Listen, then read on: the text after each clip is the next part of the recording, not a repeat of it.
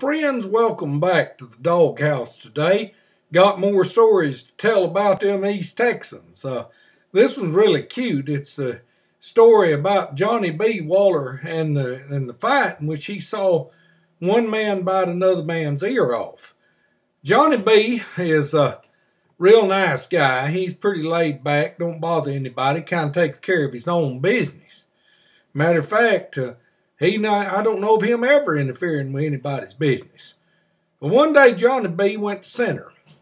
He went up there, had his overalls on, and walking out through there, and lo and behold, there was two guys got in a fight. Their families had been arguing and carrying on. Johnny B. seen the fight, you know. Well, in the midst of the fight, one man bit the other man's ear slam off. Well, of course, you understand there was a big row over this, a big whoop-de-doo, and old Johnny B. being the witness, he was deeply involved in it, which went against his nature because Johnny B. just wasn't one to get involved in other people's business. So sure enough, this thing come to court. They brought old Johnny B. in there, swore him in, and the guy that had actually done the biting had him a big fancy city lawyer. And that city lawyer got up there and he pranced around. Of course, old Johnny B. on the stand with his overalls on, looking at him. And guy said, now, would you mind telling us your surname? Johnny B. said what? He said, share with us your surname. Johnny B. said, what you talking about, man? And that lawyer looked at him, kind of sniffed a little bit, and he said, your family name. Old Johnny B. said, oh, you mean my back name. My back name be Waller. And my front name be Johnny B. Johnny B. Waller. That's my name. That's my name, sure enough.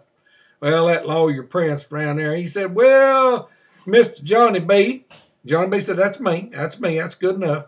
He said, Mr. Johnny B. said, you claim to be a witness to this here fight between these two guys here. Johnny B. said, yeah, that man right there and that right over yonder. And that lawyer said, you claim to have seen this man bite that man's ear off. Johnny B. looked kind of puzzled. He said, would you repeat that, sir? He said, you claim to have seen this man bite that man's ear off.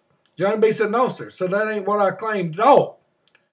And lawyer backed up and he said, wait a minute here. Said, you mean you did not see this man bite that man's ear off? Johnny B. said, no, sir. Said, I never said I saw this man bite that man's ear off. Boy, that attorney, he backed up there. He pranced around. He said, you mean to tell me that you have come in this court claiming to be a witness to this fight, that you allege that you saw this man bite that man's ear off, and you didn't see this man bite that man's ear off? Johnny B. said, no, sir. Said, I rightly did not see this man bite that man's ear off. Lawyer said, that beat anything I've ever seen or heard of in my life. Come in here and waste the court's time claiming to have seen this man bite that man's ear off when you didn't see any such thing. You ought to be ashamed of yourself. Johnny B. looked at him. He said, well, wait a minute here, sir. He said, there's something you've overlooked here. He said, sure enough, I did not see this man bite that man's ear off.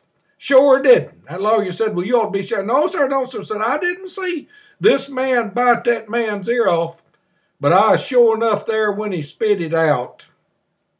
Sure enough there when he spit it out.